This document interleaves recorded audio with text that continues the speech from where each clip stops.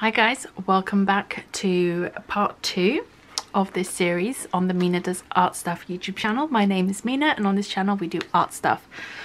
I kind of messed up the intro there, but we're just gonna go with it because I don't have time. Okay, so today we're doing part 2, like I said, in the beginner watercolor series. I've got to come up with a catchier name for it. Beginner watercolor showdown.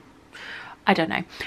In part 1 we took a look at the Art Echo watercolor palette, and in this episode installment we're going to be looking at the Rosa Studio watercolors. They are made in the Ukraine.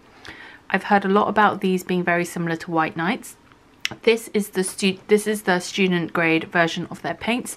They have another line called Rosa Gallery, and that's their artist grade paints. There are 24 colors in this set. It comes in a cardboard sleeve, cardboard box, and a cardboard tray. You have a list of all your colours with the pigment information on the back. I paid £15 for this set from AliExpress, and when you open it up you have this sheet overlay thing over the top, which is actually a sticker sheet, so you could peel this off and stick it somewhere if you wanted to. And this again has all of the information about the pigments, the colors, light fastness, opacity, and all of that. Then underneath there's a plastic sort of acetate sheet protecting the actual paints, and the paints are in this plastic tray within the cardboard sleeve. So first things first, initial thoughts is this initial downside to this set that I can see right away is there's no mixing palette. There's nowhere to mix your paints. With the first set we looked at, there was like 3 tiny little areas to mix paints with, but at least there was something. With this, there is absolutely nothing. You will have to use a separate mixing surface in order to mix these paints. However, on the flip side, the good thing about this is these are much larger quantities of paint. These are essentially full pans. They do come out. The pans are uniquely shaped. They're not like other pans I've seen. They are stamped with the Rosa logo name on the back, on the bottom. And they have these interesting, like, what's the word, like cut off corners. But you could easily put these into like just a regular metal palette. So, you know, you could always get one of these and then get a metal palette and pop these into one of those if you'd like. Also, the colours don't run left to right or right to left. They run up and down through here. So slightly odd. You could always rearrange the colours, but I've left them in the same order that they came in the packaging. And they're in line with the colours on the sheet there. So like last time, we're going to be using the Arteza Expert watercolour pad. This is cold press, 140 pound, 300 GSM, 9 by 12 inches in size. There are 32 sheets in a pad, and it's non-cotton watercolour paper. It's a cellulose paper, but it's quite soft surface, so it actually behaves quite nicely. It's not my favourite cellulose paper, but it's not the worst either. So this is what we're going to use for all of them to keep things comparable. The one thing I did this time instead was I really went in and wrote in all the names and pigment information, and we're going to do the same thing in terms of colour mixes, dispersion, colour mixing here, trying to mix neutrals and seeing what we can come up with. And then I'm going to film all of this sped up and set to music, and then we'll come back at the end and we'll have a chat a bit about some of the pros, the cons, what I liked about it, what I didn't like about the set, and whether I think it's worth your money. One thing I will say before I do that is I did have a quick look online, again based here in the UK. I wasn't able to find this set on Amazon or any other site. I was only able to find the student set on AliExpress, so there'll only be one link for this one. However, if you are in a different country, feel free to Google around, check out your own local art shops or online shops that you buy from and see if they stock this one if you're interested in the student range. Their artist grade watercolor set, the Rosa Gallery, is sort of on par with the White Nights watercolors in terms of price. So if those are easier for you to find than White Nights in where you are, then you can always check out the Artist Quality line. So that's something else to bear in mind.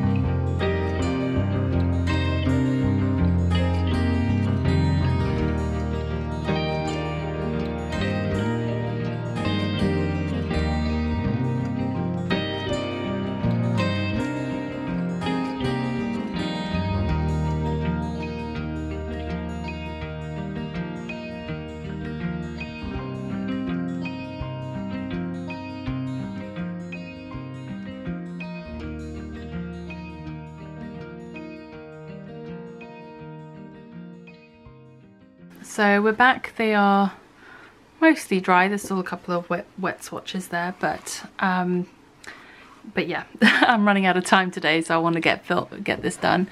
So quickly I'm going to run through the colours and the pigments. We have lemon, PY3, yellow light, PY1, yellow medium, PY74, PY83, orange, PO13, red light, PR2 and PR4, deep red, PR170, madder, PR144, and PR63:1, sorry, couldn't read my own writing, carmine, PR57:1, violet light, PB29, PR122, violet deep, PV3, green light, PG7, PY74, green, PG8, emerald, PG7, turquoise, PG7, PB15:3, blue light, PB15:3, ultramarine, PB29, blue, PB15:1, yellow ochre, PY42, English red, PR101, raw sienna, PY42, PBR6, burnt sienna, PR101, PBR6, PY42, raw umber, PBR6, PBK7 and PY42, sepia, PR101, PBK7, PY42, and lamp black, PBK7, PB15:1. Ignore that on the yellow ochre, it's just some bubbles. So, first things first, I wanted to actually note, forgot to mention this at the beginning, they're poured pans, not extruded pans, so the wet paint has been poured into the pans and then they've dried out in the pans, rather than in some of the other sets we're going to look at, they're like little blocks that have been put into the half pans and not poured into the pan, if that makes sense. So because of that, because they've been poured in and as they dry down, some, I mean in this set, in fairness, they are pretty evenly full. There's a couple of pans which look like they have maybe a slightly less paint in them than others, but it's very minimal, otherwise they all look very evenly full. It's a really nice colour range, really vibrant, really well pigmented. Vibrancy is there, the colour richness is there. Some of the pigments do spread quite nicely over time. They don't have that initial massive burst, but over time as the water dries, it does spread out quite nicely. Even the yellow has some nice dispersion, although it's like slightly lighter, if you can see that there. The green and the purple, quite nice. With our colour mixes, we have some really nice clean colour mixes. Got a nice muted green with the warm yellow and warm blue, nice orange with the warm yellow, red, warm red, and a very nice muted purple between the warm red and warm blue. And then with the cool colours, again, you get really nice vibrant mixes there as well. And down here, so this is yellow medium and blue, which is PB15:1, and that's actually phthalo blue red shade, so it's a warmer blue. So that's those lovely green mixes, really natural sort of greens. And then over here I did carmine with ultramarine blue, because again, a cool red and a warm blue is the best combination to get a nice violet colour, so you get a really nice range of purples there. And then here we have carmine and emerald, which is phthalo green, PG7. And again, you get some really nice muted darks here in the middle. Like it's almost like a really dark purple. Then we have ultramarine and burnt sienna, and again here you can see we do get some nice greys in there. And then we have yellow light and dioxazine, so violet deep. Yellow light and violet deep, and again you get some really nice browns in there as well. And I mentioned in the last video that purple and yellow, whilst they are complementary, because yellow is generally a weaker colour when mixing, you're never going to get like a proper black colour. You'll tend to get browns rather than greys or blacks when you mix those. Looking at this set, you have 24 colours, 13 of them are single pigment colours, 8 are double pigment and 3 are triple pigmented. There is a black, but there is no white in this set, which I like. I think that's a good thing for a beginner set. As I mentioned, I talked a bit about why I don't think white is great in a beginner set in the first video of this series. So if you want to hear my thoughts on that, you can watch that video. Otherwise, I think the biggest drawback with this set is the fact that there's no mixing space. It just comes in this cardboard tray, so it's a little bit cheap looking, I guess, but for the price, and like I said, I paid £15 for this on AliExpress, which that's including shipping and everything, so I think it's actually pretty good value for money. I definitely think it's worth the money, and if you're okay with waiting for like the shipping times and stuff, then it's definitely a set worth getting. It's a great beginner set. You can do some really beautiful color mixes. The paints are really pigmented. You get full pans, so you get a lot of paint. You get, according to the packaging, 2.5 milliliters of paint per color, and it will last you a long time because of how pigmented they are. There's some interesting issues with their naming. So blue light, as they call it, is actually phthalo blue green shade. Blue is just phthalo blue red shade. Their burnt sienna is a weird mix of colours. There's 3 pigments. You don't really need 3 pigments to make a burnt sienna. So I'm not sure about that. They definitely have some colours that are more opaque than others. There's also some issues with some of their light fastness. So violet deep and orange have been marked as only 1-star light fastness, which is like the worst rating. And then carmine, madder, red deep, red light, yellow medium, lemon, violet light, a lot of the colours, yellow ochre, have only been given 2 stars, green light as well. I've only been given 2 stars for light fastness, which is fair, it's like okay-ish. And then the rest are 3 stars, so high light fastness. Like I said, I think this set is great for beginners. I wouldn't necessarily recommend this for professional artists or someone who's planning on selling their work.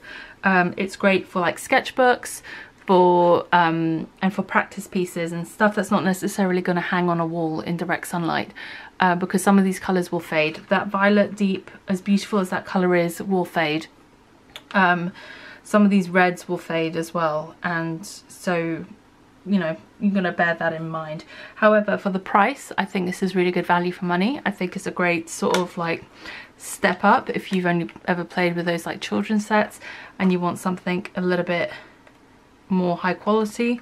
It's not a bad step up. If you do have a little bit more money to spend, then you can get their artist grade range, Rosa Gallery, and you can get those sets for fairly affordable as well. More expensive than this, which was £15, but I think you can get sets of those for around £30 or something, so still not extremely expensive. But if you wanted something that was artist quality, that was going to have less light fastness issues, then that would be a good set to look at getting. And I will try and link some of the Rosa Gallery sets, if I can find any online, to link for you down below. So yeah, that's my thoughts on this set. I think it's great, really pigmented, and I would recommend for someone who's a beginner, who's planning on using these mostly for practice pieces, for sketchbook work and things like that. The only downside, the biggest downside with this, is the fact that there's no mixing space, so you will need like a separate mixing area, either like a ceramic palette or a plate or something to mix on. Or you can get a metal tin and just transfer your paints into the tin. Other than that, I think, yeah, I think that's it for today's video. I hope you enjoyed this little review. Let me know if you found this useful. Have you tried these watercolours before? Have you tried the artist quality ones before? What do you think about them if you have? And yeah, let me know if this is something that you would be interested in. All right, take care for now, and I'll see you in the next one. Bye.